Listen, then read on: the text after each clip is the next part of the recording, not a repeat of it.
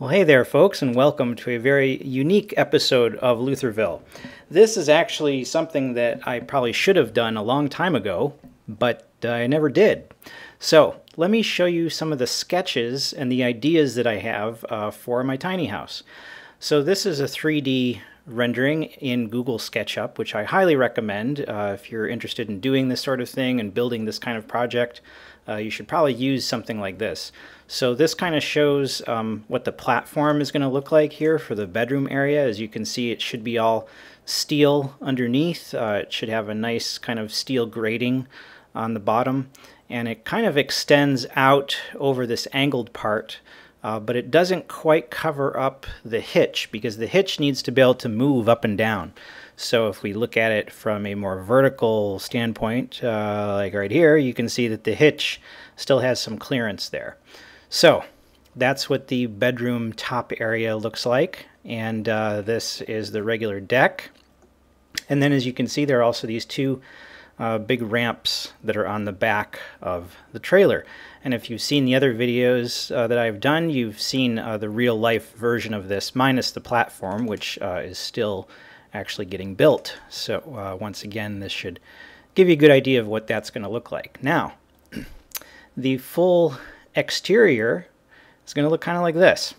So as you can see, we're keeping one of the ramps intact, and the other one, this is just kind of a representation. I was thinking I could have some storage area underneath there, but this ramp is basically removed, and that's storage in that space. And then we have the motorcycle will be attached on the porch area. We have solar panels, you can see right there. And I got a couple windows on this side, a couple windows over here. I'm not really good with Google SketchUp. That's why this looks a little funky inside here. Like some of these lines are looking a little bit odd because I couldn't figure out how to quite make the thing work the way I wanted to. But as you can see, there's a slight angle to the roof. Once again, we can see how the platform here kind of extends over the neck area of the trailer.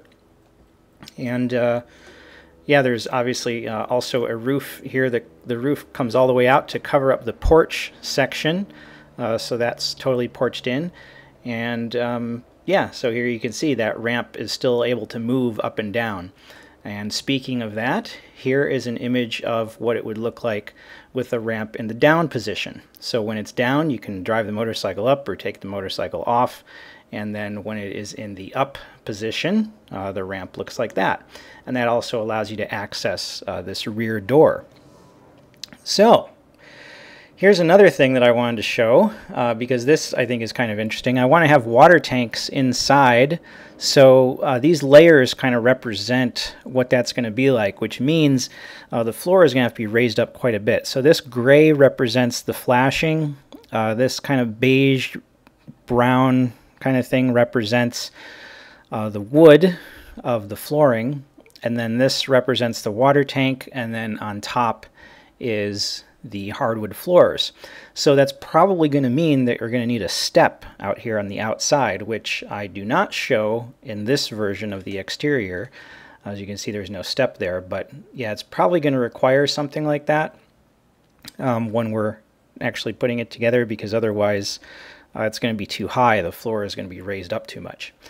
So that's most of it. And finally, the interesting part, the interior. So now you can see what this rear door and this rear section is going to be. That's basically like a little kind of tool shed, I'm calling it, where I'll have some tools in there. I'll be able to store a bicycle in there. And then this section in here is the bathroom. That has the bathtub, and it has a toilet and a sink. And this is kind of the living room area, which will also have a kitchen sort of stuff. And then finally, of course, the bedroom thing is up on the platform. So there you go. So that gives you a good idea of my whole Galatea Meridian layout and what my plans are and what they should hopefully be building according to these plans at good old Tennessee Tiny Homes in Tennessee, just outside of Memphis. So, yep, hope you enjoy this video. It's kind of a quick one, but I hadn't done an update for a while, so I thought I would give you folks something to check out, but there you go. Now you can see what the layout is going to be like. Luthorville is an educational series inspiring kids and adults to become excited about innovations in science and technology by documenting the design and construction of a Mojave Desert homestead called Galatea Meridian. Witness the crazy story of how Eric Muss-Barnes, an unemployed computer geek and struggling novelist, risks homelessness by spending most of his life savings to build an off-grid dream house in the middle of nowhere.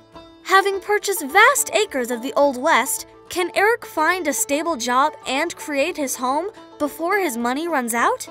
Take a journey where fortitude and a pioneering spirit continue to forge the American dream on the romantic landscape of the American frontier.